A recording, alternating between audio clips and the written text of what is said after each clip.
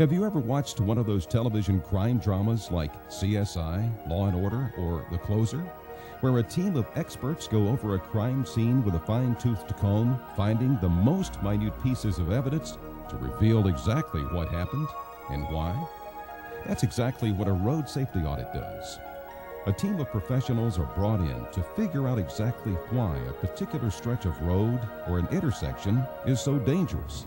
And just like on CSI, the RSA team is comprised of individuals who each have a particular area of expertise. People like policemen, firemen, and other first responders. Even psychologists, cyclists, and pedestrians play a key role. RSAs put the right teams in place to solve safety problems on existing and new roads or intersections. Here's an example of an actual RSA. Pulling together a workshop in Chester, Virginia, just south of Richmond, several years ago. We were looking at an intersection that had several challenges, but they were not exactly what we expected. In actual fact, this location was in real need of being studied because the site had experienced an increase in accidents. However, it was assumed that the crashes were occurring at an intersection which was home to 3 service stations, one each on 3 of the 4 corners. In fact, an access road had been built in order to provide a way to get to one of the stations, changing the complexion of the intersection entirely. This was thought to be part of the problem. Upon visiting the site, however, the RSA team discovered several safety issues causing sideswipe and rear-end crashes at a different location along the highway. One of the factors contributing to this increase was the location of a retirement community down Millhorn Road. Such crash data is not typically available to RSA teams, but thanks to the policeman who was on the team, they discovered that the majority of the crashes were occurring between 6 and 10 p.m. among older drivers. The older drivers were having difficulty adjusting their vision between the well-lit intersection and the much darker stretch of roadway leading to their turnoff on Millhorn Road. In addition, Millhorn posed problems in itself.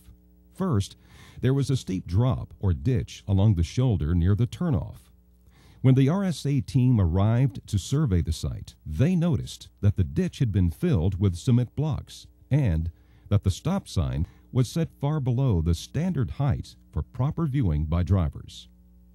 By questioning residents in the area, they discovered that a gentleman who lived on the corner had placed the blocks in the ditch because he was concerned that drivers would actually fall in. They also discovered that each time the stop sign on the corner of Millhorn and Jefferson was knocked over, this same Good Samaritan would place it back in the ground using wooden posts he'd purchased from a local hardware store. As a result, the stop sign kept getting shorter and shorter, and therefore harder to see. As a result of this RSA, a number of safety precautions and improvements were put in place at the site. First, the roadway before the stop sign on Millhorn was paved, eliminating the danger of the ditch.